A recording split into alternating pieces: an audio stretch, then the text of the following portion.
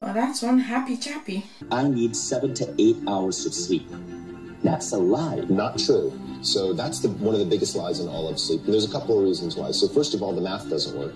When we look at overall sleep cycles, average sleep cycle is 90 minutes. Average person has 5 of those. 5 times 90 is 450 minutes or 7.5 hours. So right there, we know that doesn't work. But it's really interesting. If you sleep at the right time for your chronotype, it turns out you actually need less sleep. And if you sleep at a consistent level in terms of going to bed at the same time and waking up at the same time, you actually need less sleep. So I'm going to tell you about my sleep for a second. So I'm a night owl, or what I call a wolf.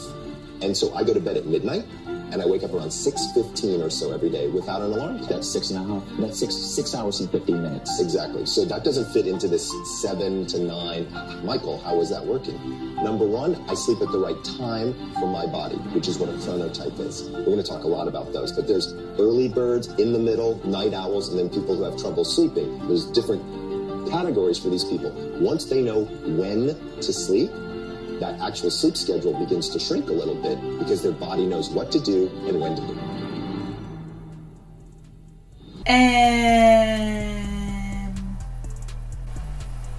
Nope. Welcome back to my channel, where whatever pops into my head pops onto your screen and you will love it. So I came across this amazing talk by this Dr. Lisa Exelmans, but it's not in English, so I'm gonna translate it for y'all.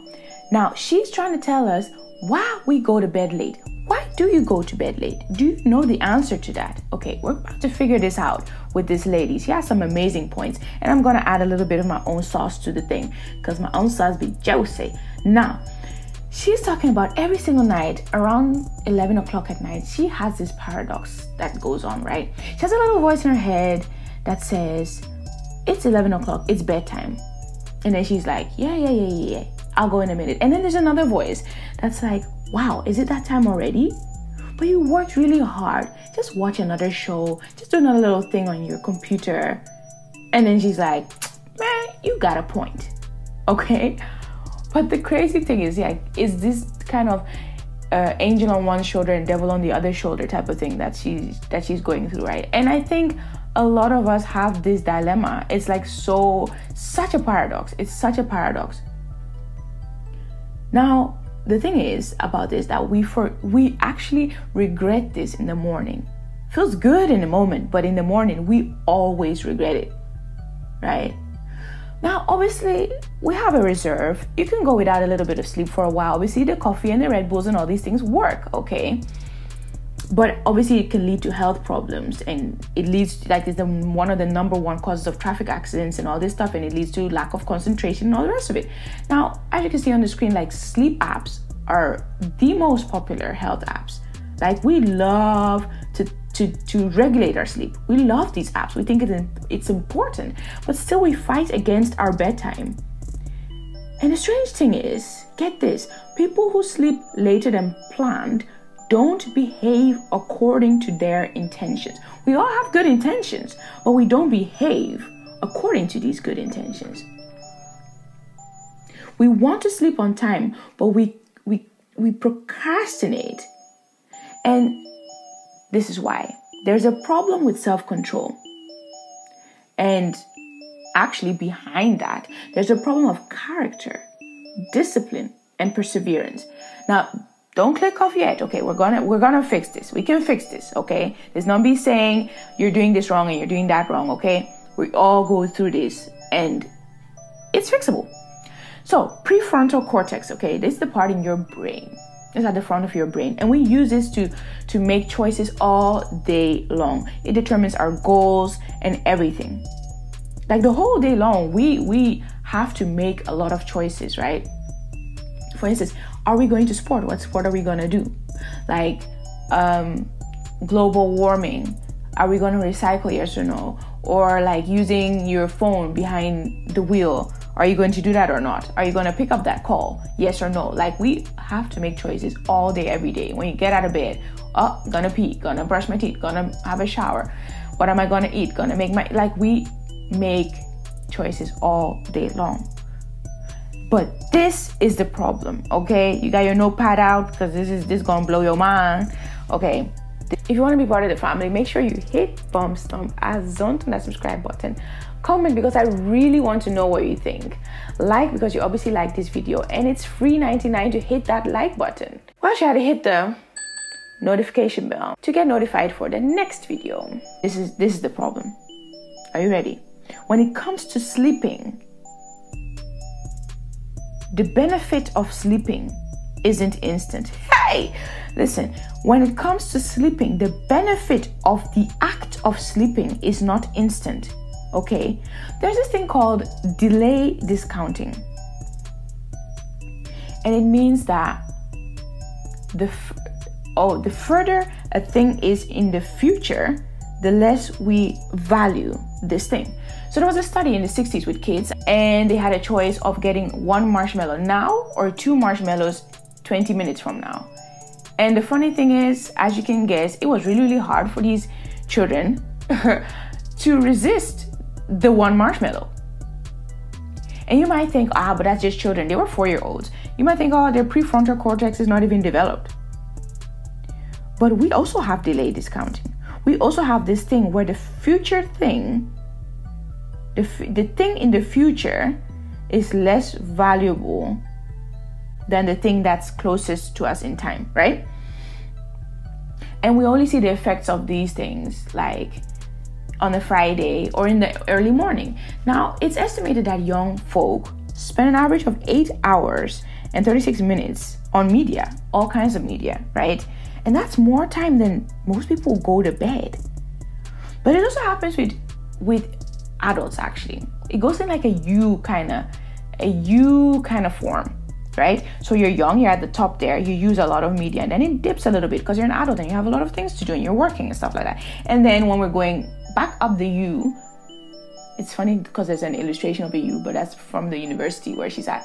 At the top of the U is pension. So then people spend more time on media and stuff like that. But even in this adult phase, 2.5 hours is spent on TV. And the thing is, media doesn't stop in the living room anymore.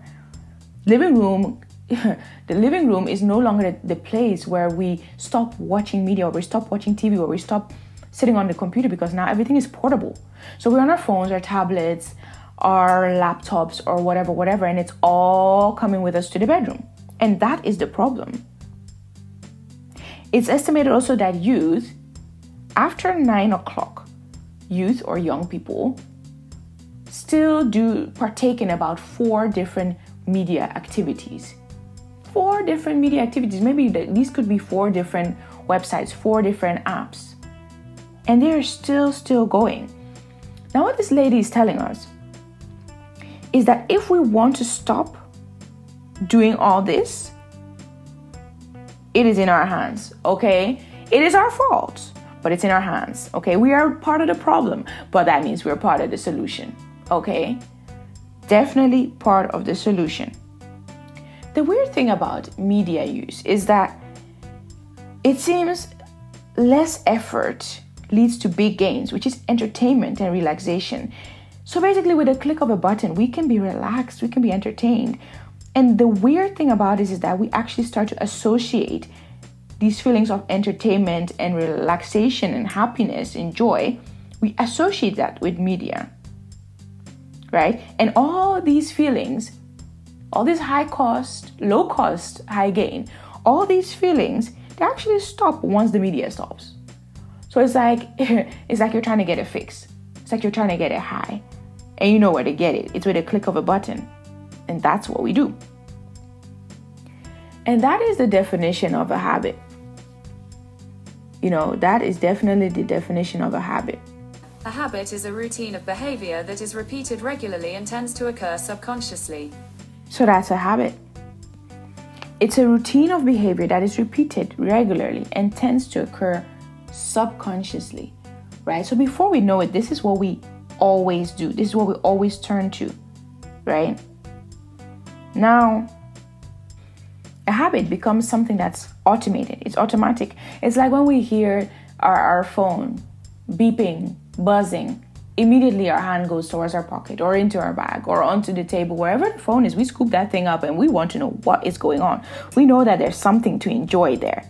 The sound of our phone going off has automatically been linked to, you know, to excitement, to juicy stuff, something to enjoy, something to experience, right? Now we practice self-control all day long. As I said before, we make choices all day long, right? So in the evening, we want to treat ourselves. But the thing about it is, sleep is crucial to charge the battery that we run on. You know, and in sleep, we gain a lot of self-control. Like, it helps us to gain self-control. It helps us to be sharper. It helps us to make wise decisions. Having sleep and being well rested helps us to make good decisions. It actually helps you gain that self-control. So it's actually a vicious cycle. It's a vicious cycle. When you sleep more, you gain that self-control to actually at the end of the evening be like, nope, it is time for bed and I'm going to sleep. Okay? So that's very important. It's a vicious cycle. That's it. If you think you lack that self-control, it's probably lacking because you're always tired and therefore unable to make better choices. Isn't that so interesting? Okay. Now, the thing is, saying I'll sleep on time, it doesn't work. Just saying I'll sleep on time doesn't work. I mean, a little less conversation, a little more action, please. That is what we need to do. A little bit more action, but how do you do that? You have to avoid temptation. You have to ensure that the temptation is not there, because we know that looking at the media is temptation and we need to get rid of that. So if you want to dodge temptation, if you don't want temptation to be around you at all, it's like when you're going on a diet. If you're going on a diet, you ensure there are no crisps or chips. It's the same thing, but depending on what part of the world you are from. You make sure there's no goodies in the house, like none at all. In fact, what I do, I make sure I don't even go to the aisles where all the goodies are. You avoid them. You know where they are. They're all shiny. All these packets of crisps look all kinds of shiny. You just make sure you don't get there. You don't go there, because there's always a new pack of crisps. There's always a new show. There's always a new film. There's always a new YouTube video. There's always a new post on Instagram. There's always a new post on Twitter. There's always a new funny story on Snapchat. There's always a new article to read on Reddit, on wherever. There's always a new thing. Hey, I could go on and on and on and on and on. What's that other thing? Pinterest. Quora. That's another one. That's where people ask questions and people answer. Anyway, I probably shouldn't be giving you any more media ideas, but you get the point. There's so much out there. Avoid the temptation. Sleep without a device in your room. Hey, this one is difficult because at the same time, we also just want our phones and stuff to be close to us, because you never know. You know, people always say, keep that thing out of your room, keep that thing out of your room. But it's like, you need to ensure that when you need it, if anything were to happen, it being in a whole other room might not be the best thing. So again, self-control. Just tell yourself, for me, after a while, I do not answer my phone no more. My phone call no more. I have my thing on do not disturb, but be careful with do not disturb, because I have a Google Pixel 3a, and when I put on the do not disturb mode, I realized that recently my alarm was not going on. Then I realized it was part of the setting that my alarm wasn't going on when it was on do not disturb. So you have to make sure that it does go on, because this will defeat the whole purpose. I mean, we want to sleep, but we don't want to sleep the whole day, because sometimes our body is that tired and we don't even know that we could sleep the whole day if we don't take care, right? So anyway, there's also apps on the phone. So yeah, check that that doesn't happen when you do a do not disturb. There's also apps on the phone to show you how long you've been on your phone or how long you've been in apps. So like Instagram has this thing where you can put how long you've been on the app, and you can definitely scale that. You can definitely say, okay, I only want to be on the app for 20 minutes, and then it will go off at 20-minute mark. And then what else? Netflix, you also have an option to do the post-play, to stop the post-play option, right? And Amazon Prime has the same thing. Because notice when you're looking at Amazon Prime movies or whatever, or Netflix series or movies, sometimes it just starts playing the next thing. Especially with series, actually. It just starts playing the next episode. And sometimes I'll be watching, I'm like, is this still the same episode? And I realize I've already watched 5 episodes. So that's That's dangerous too, because you obviously always want to know what goes on, which is why for a very long time I stopped watching Netflix and all these type of things, because it's addictive. I am such a TV holic. I'm such a media holic that actually I could sit there and just watch all the series all day, every day. Just keep watching. And it is very, very, very dangerous. It is so, so dangerous to do that. It is so, so dangerous. It's bad for you. Anyway, time goes really, really fast, you guys. Time goes really, really fast. And, you could put a timer maybe 1 hour before bed. You make sure that, whether it's in that hour or before that hour, you have brush your teeth, you've had your shower or whatever, you're wearing your PJs, you pray, you do all that, and you're sitting up in the bed. So even when somebody calls you, like the other day I called a friend and it was actually already 11 o'clock and I wanted to sleep on time. But why did I make that decision to call her at 11 o'clock when I wanted to sleep on time? That was a very wrong decision. And I hadn't had my shower, I hadn't brushed my teeth, I hadn't done my skincare routine, I was not in my pajamas, I hadn't flossed, child, I was behind. And that is not the good, like even if you're gonna do those things, you need to be ready for bed, so that when you add on extra activities, like calling people, but that might be the only thing that you have to do, calling people, and then you can keep it as brief as you want to. But who looks at a series and it's like 5 minutes in and it's like, I'll just watch this another day. No, once you're in it, you want to watch the whole thing. So yeah, be careful with that. I mean, these things will keep you hooked, and that's exactly how they want you. They want you to be hooked, but we need our sleep. So what I'm going to try and do, I'm going to keep all my devices in the room, but I'm going to exercise self-control because I can't with so many other things. So why not with this? Sometimes the greatest pleasure in the world is to have self-control and to be your own boss. To just be your own boss. Be in control of your own life. And I know sometimes people try to take control of their lives in very horrible ways, negative ways, but it's actually a very positive thing that you can do to still be a boss over your own life. You can look at the clock and be like, it's 9 o'clock. I'm going to bed. I don't care what's going on around me. I don't care what people are doing. I need my sleep. And you do. Now, as for that Mind Valley thing, talking about your chronotype and all the rest of it, listen. Hey. Well, no. Just go to bed. Because I looked into all these things and sleep apps and all these different things. And then you have a subscription here and you can pay for this. And just go to bed. You're tired. You're naturally already tired. Why waste your time with all these things and following all these sleep gurus and things? You're tired. You need a lot of hours. So go to bed early and then wake up early. Because actually when you sleep late, most likely you're not going to be able to wake up early. These Mind Valley people and stuff, they're just trying to take your money. They're trying to take your money and feed you a whole bunch of nonsense that is not true. You know that you need to sleep. And don't forget that a lot of these people, they do not have normal jobs. They don't, I say normal, oh well, normal is changing, but they don't have 9 to 5s. So they're doing whatever they're doing. And maybe that guy says he sleeps at midnight and wakes up 6:15. Very specific. He wakes up 6:15 and you don't know how slow his morning is. Maybe he starts conning the rest of the world, allegedly. No, okay, let me not go that far, but I just did though.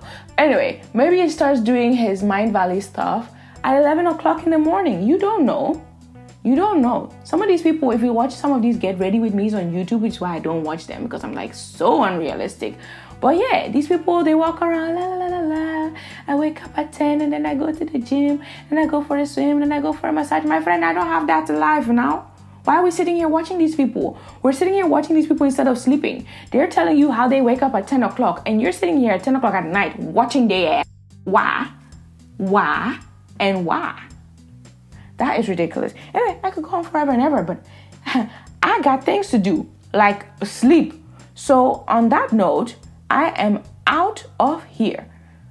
Make time for glorious life. It is definitely time to start living it right.